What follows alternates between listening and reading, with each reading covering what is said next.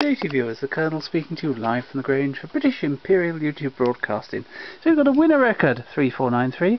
Reet up to Mark, sung by Fred Gibson, all about Lancashire.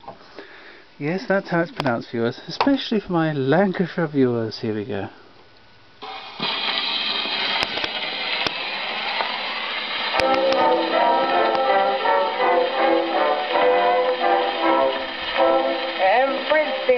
Peaches in the USA. That's what all the Yankee ragtime singers say. You must be tired of songs in praise of places all the foam. So here's a song to sing about a place much nearer home. Just hear that melody and sing it then with me. Everything in Lancashire is Reet up to Mark, Reet up to Mark, Reet up to Mark. That's the place where they say the nose ever they never give a button if it snows. Everything in Lancashire is Reet up to Mark, and Blackpool is the place to have a laugh. We don't care a pot of jam what they do in Alabama. Everything in Lancashire is Reet up to Mark.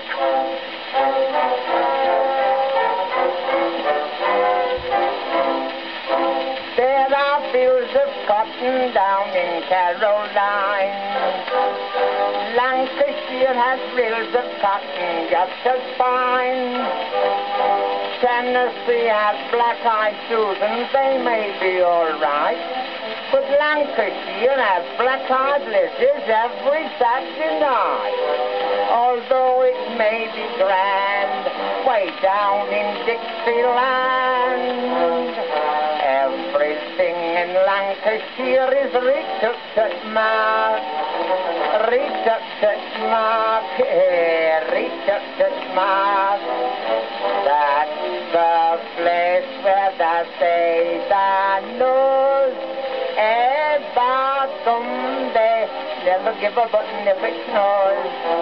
Everything in Lancashire is Reet up to Mark, and Blackpool is the place to have a laugh. We don't care a pot of jam what they do in Alabama. Everything in Lancashire is Reet up to Mark. Everything in Lancashire is Reet up to Mark. Reet up to Mark, Reet up to Mark. That's the place where they say the nose ever someday never give a button if it snows.